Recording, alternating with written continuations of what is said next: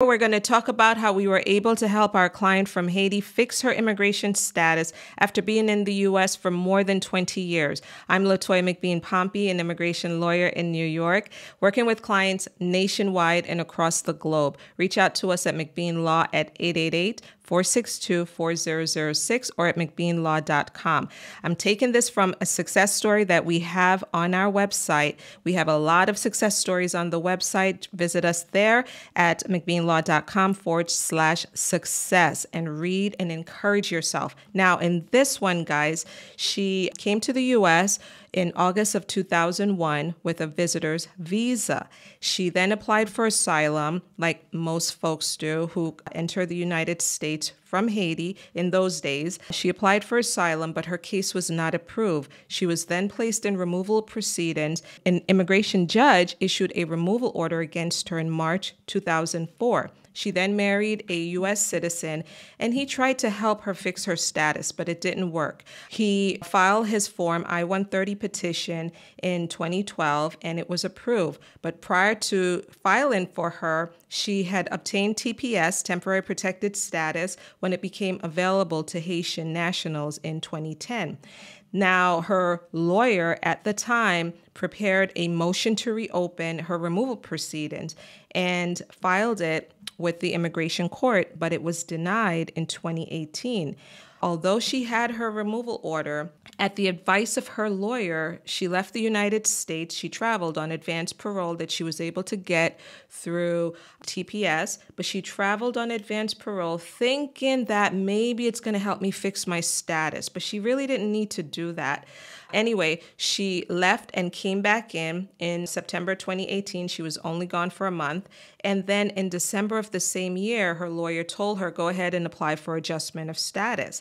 And the lawyer also told her, go ahead and submit the form I-212, the waiver.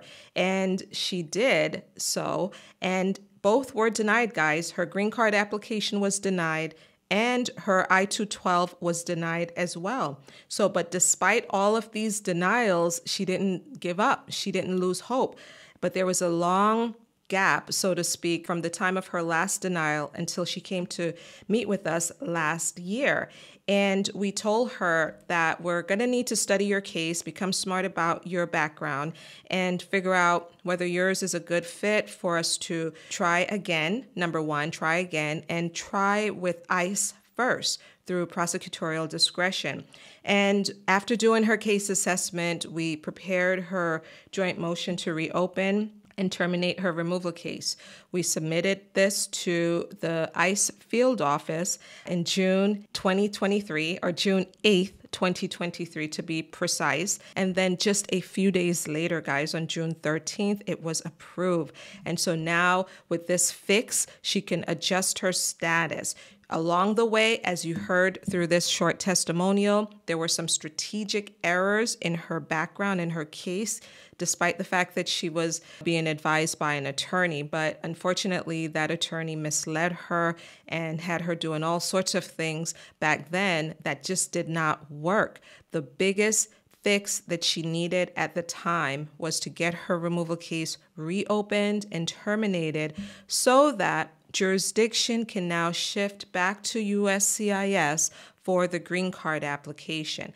And so that's exactly what happened after we've worked on her case. So we're really delighted by this. So a few takeaways. Number one, you have to get smart about your situation. You have to know what is on your record, what is likely to come up if you decide through an attorney or on your own to try to get your case reopened.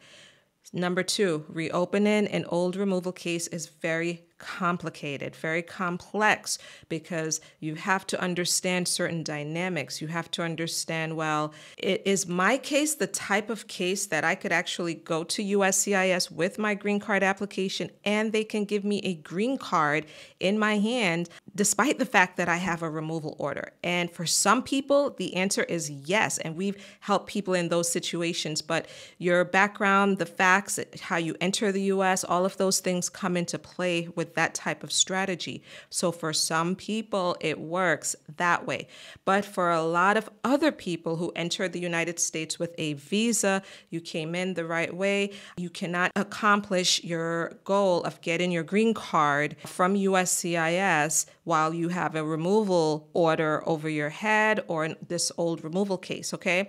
You would have to reopen that old removal case and then let jurisdiction shift to USCIS. So that's why for many of you, you get a letter from USCIS saying, we have administratively closed your I-485 adjustment of status application because we don't have jurisdiction to proceed because you have a removal order.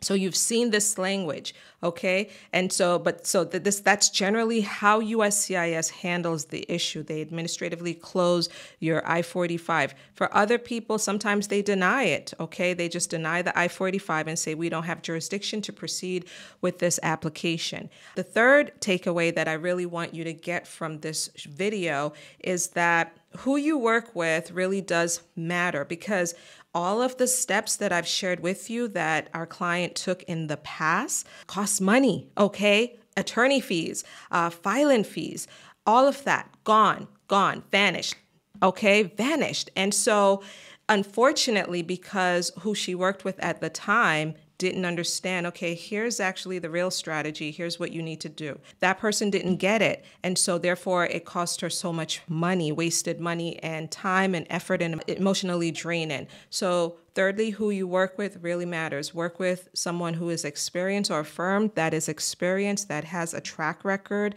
for these types of cases. So guys, I hope you found this helpful. Be sure again to reach out to us if you'd like to speak with an attorney about your removal background and whether yours is a case that can be moved forward with a motion to reopen. You can contact us at 888-462-4006 to request an appointment or to book an appointment with one of our attorneys. You could also go on our website at McBeanlaw.com/success and read how we were able to help clients reopen their cases or dismiss the cases or any other strategy that we have on our website. Read it, encourage yourself, and figure out with an attorney's help what is possible for you. Lastly, guys, some people, this will not help, okay? This will not help some people because maybe you do not have a pathway right now to that green card. And so a motion to reopen that old case will not work for you. Let a lawyer look at your background to be able to tell you that. Guys, thanks so much. Subscribe to my channel. Before you go, share this with other people, and I will see you in the next one. Bye-bye.